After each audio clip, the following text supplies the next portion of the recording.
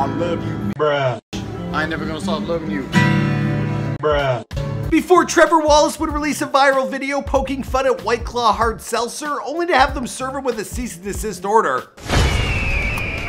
White Claw Summer 2019, baby. Those glasses. Before Trevor Wallace would help popularize the Kyle meme across the entire internet. Body blows in front of the sequoia tree. 4:20 p.m. 4-0. Before Trevor Wallace would have 610,000 followers on Twitter, 1.6 million followers on Instagram, 3.2 million subscribers on TikTok, and 1.5 million subscribers on YouTube at the time of this recording. Now, Trevor Wallace is an OG. The kid actually kicked off on Vine. He's an American comedian who spent most of his life living on the West Coast, but he can be seen just about everywhere else on the internet, having amassed himself a digital thumbprint of over 1 billion views across all his social media channels. 2 words. Entrepreneurship. Ty Lopez parks in my garage. Me? A drinking problem? It's called networking. Now, Trevor is an original cast member of the popular YouTube channel All Def Digital. He's also been featured on the likes of the Comedy Central, BuzzFeed, Funny or Die, World Star Hip Hop, and MTV. I also recently saw him at the Icebox store, and that video blew up as well. Kid blows up everywhere. You know how hard it is to drive on Waze, coked out? It's like a video game that you're always losing. He's become one of the most prolific stand-up acts of recent memory, and he regularly tours all across the US, performing at colleges and comedy clubs, including 2 sold-out nights at the prestigious Gramercy Theater in New York by the New York Comedy Festival. Now, not bad for a guy who once upon a time, well, he almost got fired from a radio internship after asking to take a picture with Wiz Khalifa. Can't blame him, I would have done the same. What's going on, guys? It's your boy Michael McCrudden back at it again with a brand new video, this time taking a look at the come up of Trevor Wallace prior to fame, here for you of course on Before They're Famous. Now, we reached out to Trevor to see if he'd be willing to collaborate with us on this video, and he's such a cool guy that he got back to us right away. He also explained to me how to properly pronounce Illinois, so thanks for that. I didn't know the S was silent. Alright, now let's get into this video.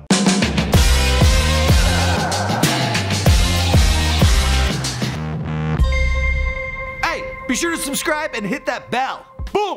Trevor Wallace was born on December 30th, 1992. Now, a lot of references, they cite his birthplace as out west in California, but according to Trevor himself, well, he was actually born in a place called Naperville, Illinois. Where did you grow up? So I grew up, I was originally born in Naperville, Illinois. Naperville, Illinois. But moved when I was 2, not like on my own, like with family. Now, his mother was a freelance food journalist who, along with his father, once owned and operated their own food magazine. That's before his father eventually retired and sold the magazine. When he was still young, well, Trevor and his family, they moved to Camarillo, California, as his mom, well, she was originally from Cali, and she wanted to return home to the comfort of much nicer weather. Who can blame her? So his parents, they were pretty strict when he was just a kid, never letting Trevor own video games and always expected him to be home by curfew. He also wasn't allowed to eat cereal that contained more than 6 grams of sugar in it. So, as you can imagine, whenever he would visit a friend's house, he'd binge out on as much of the good stuff as he could possibly get his hands on. Yeah, that's strict parenting. I guess they owned a food magazine, they knew what's actually in there. I don't know. Now, Trevor, he also has an older sister that lives in the Bay Area, and they weren't super close as kids, but Trevor describes the relationship as pretty typical. Now, he would stay in Camarillo for his entire youth, doing normal teenage things like skating and riding bikes. I guess he was a little bit of a Kyle. He also loved spending as much time as possible outdoors, and as he explains in the following clip, well, the only problem he had growing up, well, they were your typical privileged white struggles. Here we go. Speaking of struggles, did you have any major struggles growing up? Like, at all? Yeah, but they're like normal white struggles, you know? Like, I have friends that are like, oh, I grew up with, you know, I shared a room with like me and my three brothers and this and that. And like, I lived a pretty normal, nice life. Like, struggle for me was like, I was a young kid in the group, always hanging out. Yeah. So I was like the intern, if you may, of like the group. So I always got picked on, but I liked that. Now, Trevor was always trying to make people laugh, and he took after his childhood idols like Robin Williams, Adam Sandler, Dave Chappelle, and Jim Carrey. So by the time he was attending Adolfo Camarillo High School, well, the older kids, they weren't teasing him as much, having finally co-signed him due to his sense of humor. Now, as a teenager, he was working at a frozen yogurt place, and he joined a paintball team so he could play division level tournaments. But despite finally fitting in and finding some newfound popularity in high school, well, Trevor, he still didn't enjoy class, preferring to smoke weed and eat Taco Bell rather than study. This is ridiculous, all right? All I'm saying is I just want my goddamn crunch wrap and my goddamn... I'm going to personally beat that ass if you don't get that blast! Every time. But things, they all changed the day he visited his sister at college. Like literally the reason I went to college, in my mind, this might be different than my mom's, but like, so I was a sophomore or a freshman, and my sister was a first year student at Cal Poly, you know, the university. Cal Poly, that's where Madeline went, actually. Yeah, oh too. yeah, in San Luis Obispo. Yeah, so I went yep. up there to visit her for a week, and when I was like, I'd be 16 or 17, and I went and just my jaw dropped. Like just so many babes, like you saw. After seeing all the babes hanging around campus and the endless possibilities when it came to partying, well, Trevor, he decided to work harder once he returned to school, and he turned those C's into B's so that he could get into his preferred college. After getting his grades into shape, he accepted an offer to attend San Jose State University because it was a football school, which meant that it would host some of the most epic parties. Now, San Jose, or I think that's how you say it, it might be San Jose. Well, this place was the perfect stepping stone to allow him to go from Camarillo and then on to Los Angeles. Now, once he had started college, well, Trevor knew that he wanted to work somewhere in the entertainment industry. He just didn't know where exactly. Now, at school, he studied a whole bunch of different subjects, including radio, screenwriting, and television, and he also began performing his first stand-up around the same time at the age of 17. Now, that first show, he got a huge wave of laughter, and it made him feel like nothing else ever had before. Now, it's a feeling that he's been chasing over and over again ever since. It would sound like this. He's like, okay, Trevor, so your mother has a garage. And Trevor, I, your father, have a limousine. Limousine? But it was the social media platform Vine that really worked wonders for Trevor's dreams. Now, while attending San Jose, he created his first Vine clips around 2013, and his popularity on campus, it immediately started to blow up. And that's when Vine started coming out, and I started making a bunch of Vines and stuff, and I got like a little bit of attention because like one of my Vines did big, and like people were treating me different on campus, and I was like, bro, because they knew who you were? Yeah, I was like, you gotta be kidding me. Really? Now you want to talk to me? Really? Yeah. Now, it sure helped out that as a member of the Delta Upsilon fraternity, well, Trevor, he had willing participants at his fingertips 24/7 to help him out in creating some content. Hey guys, she texted me. What'd she say? She said, hey. How many wives? 3. And we also helped establish a comedy club while still in school, a place where like-minded comedians could get together and work on their material during open mic nights.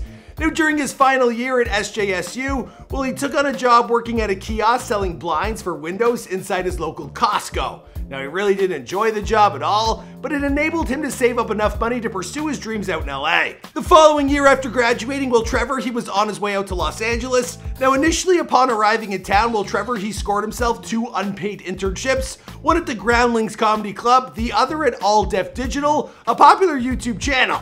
Now, he remembers his time at the Groundlings fondly, but he admits that he was basically a glorified servant while there. His internship at All Deaf, it was more fruitful because there he got the chance to work as a writer's assistant, and he also worked in their social media department. And I got news that Snoop Dogg was coming in last week. You guys all know Snoop Dogg, right? You guys don't know who Snoop Dogg is? He's just the Black Willie Nelson. To keep pushing himself to achieve his goals, well, Trevor, he decided that once he was in LA, well, he wouldn't allow himself to drink or party unless he performed at least once that week during an open mic. By motivating himself in this way, well, he began performing steadily across the city 5 nights a week. Now, at the time, he was living in a pool house with no kitchen or bathroom and sleeping on an air mattress in Studio City, paying $400 a month in rent. Now, he spent 9 months living like this, and while it was understandably a difficult time in his life, well, he kept on creating more and more content. Eventually, one of his characters, known as Bryson, the Zoomies employee, well, that one, it really blew up. Hey, skeet skeet bang bang, what's up, dude? I'm Bryson, or as my friends call me, Bry, or as my dad calls me, Son. What's up, dude? You guys need any help right now? No? Cool, what about in 10 seconds? I'll be here. What the I can't swear here. And with that huge break, well, thanks to his back catalog of material, well, his other content, it began to see their numbers increase as well.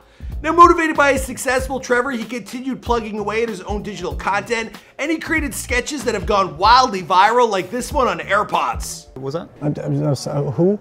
Oh, you're still on the old AirPods. That's cute. Now these are the pros. Pros? Nobody told me about the pros. Oh no, I'm broke again. And he's probably done as much for the popular Kyle meme as anyone on the internet. Smells like water in here. Who's the virgin? In 2018, Trevor, he left All Def Digital to pursue working on his own content full-time, and it's going pretty damn well for him. He's got regular shows at venues such as San Jose Improv, the Zanny Comedy Club in Nashville, and Orpheum Theater out in Arizona. As for where Trevor goes from here, well, he hopes to one day to build his own sketch show and to fill a stand-up special. And I think we're gonna have to wrap up his story here because this is before they're famous. I don't know why I looked at my clock there.